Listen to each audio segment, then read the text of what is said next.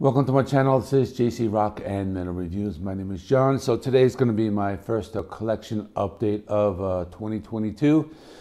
These are all the CDs I have bought in the past couple weeks, that is. And anyway, let me get into it. I have about 9 or 10 CDs, so let me just jump right into it. First one, Dark Side of the Moon. Now, I've had this many years ago when I was younger, but it's been a while since I did have it in the collection. So, of course, I decided to pick it up. This is, I guess, one of the more recent versions. I think it came out in like 2011. So this is the, definitely essential album. I am trying to like rebuild my Pink Floyd collection. Next, Manowar, 3 albums. Let me take these out. Okay, starting with Fighting the World. I think this one came out like around 1987, I believe. This one's a decent album. I mean, there's a couple of good songs I like. Blow You Speakers, Black Wind, Fire and Steel is my favorite. This one's good.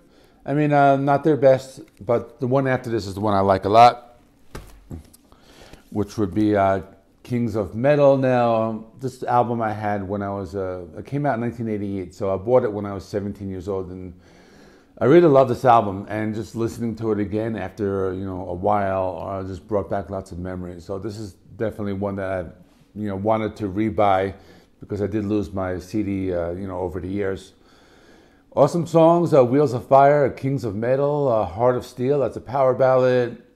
The Crown and the Ring is pretty cool. It's kind of like a semi-ballad. Kingdom Come. There's like an extra track called Pleasure Slave. You can figure out what that's all about. And Hail and Kill. Then there's The Warrior's Prayer. That's the one I skip over because it's just like some guy like reading a story to a kid. And Blood of the Kings, awesome closing track. So this is my favorite Manowar album. And the box set also came with this one from 1992. This one I actually never bought. Now this one's kind of long because like the first track is 28 minutes.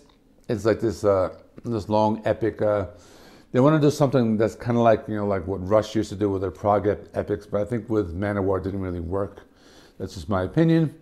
But other tracks afterwards, Metal Warriors, Ride the Dragon, The Power of Thy Sword. So pretty decent album. Next is Bloodbound, a Swedish power metal band. Now, I remember the Fireburns Within channel was talking about this last year when they released an album. This is the one that came out prior to that, I believe 2019. Now, this was a good price. This is probably the reason why I actually grabbed it. But it's a brand new CD. It comes with a CD and a live DVD, which I didn't get a chance to watch yet. So, pretty cool. It's that type of power metal that uses like the keyboards and that like I guess European style of power metal. So it has the fantasy lyrics talking about dragons and things like that. Not a bad album.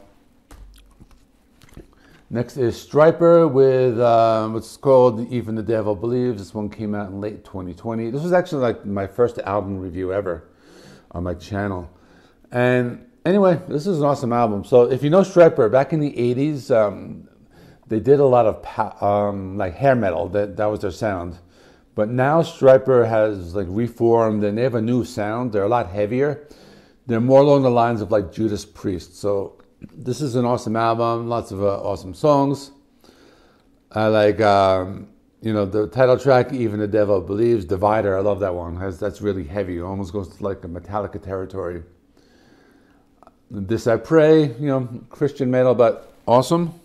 Speaking of Stryper, out of the 80s stuff, this is my favorite album, To Hell with the Devil. And I did a review of this last year. This one has great songs. Calling on You, Free, The Way, some ballads like Honestly and All of Me. This is their best of their 80s albums, in my opinion.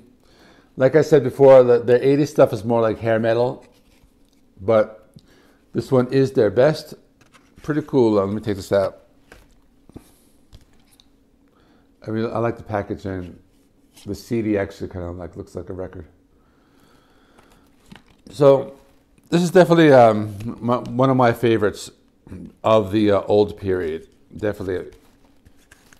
Next, I have some 90s stuff. So I have Pearl Jam with Yield. So this one came out, I believe, around 98. I might be wrong. Has some good songs. We have Given to Fly, that's kind of like a ballad. Do the Evolution, that's kind of like a faster, almost like a punk rock type of song. And Low Light, I like that one a lot. And pretty decent album from the 90s period. So not their best, but it's a good album. Next, I have Pearl Jam again with their debut 10. Another CD I owned years ago, but it did get lost over the years. So I did a review of this when it did celebrate its anniversary, and kind of glad I got it again because something I did want to own. It has the fold out, so the CD folds out into a poster like that. So, and then on the back it has all the writing and stuff. So this was cool, something I just want to own again. Next is Amorphis, with the name of this album is called Under the Red Cloud. This one came out, I think, around 2015, I believe. Now, they just released a new album called Halo, which is pretty good. I did a review of it. I didn't really give it a great review at first, but I think it is starting to grow on me. But this is also a good album in that same style. And it also comes with, came with two DVD, came with a live CD as well. I listened to this about twice already, and it started to grow on me again. This is Amorphis doing their like more modern stuff, and a pretty cool album. And to end out this video, I have the latest album by At the Gates, which came out last year, called The Nightmare of Being. If you watch my top 10 death metal albums of the year, this was ranked fairly high, I believe 2 or 3 on my list. And another pretty cool, it has a live CD, I'm sorry. And it has the album, and then there's the book inside there. So, you know, definitely one I didn't want to get, but I did pick it up eventually. So that is it. That's my final of my collection update. So thanks for watching.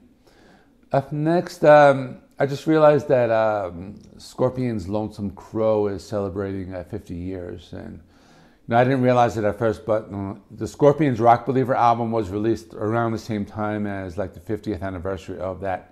Their first album from 1972. So I'm going to do a quick review of that for tomorrow, and then we'll get into the weekend with all of the new releases. So that is all. Thanks for watching, and I'll see you all in the next one.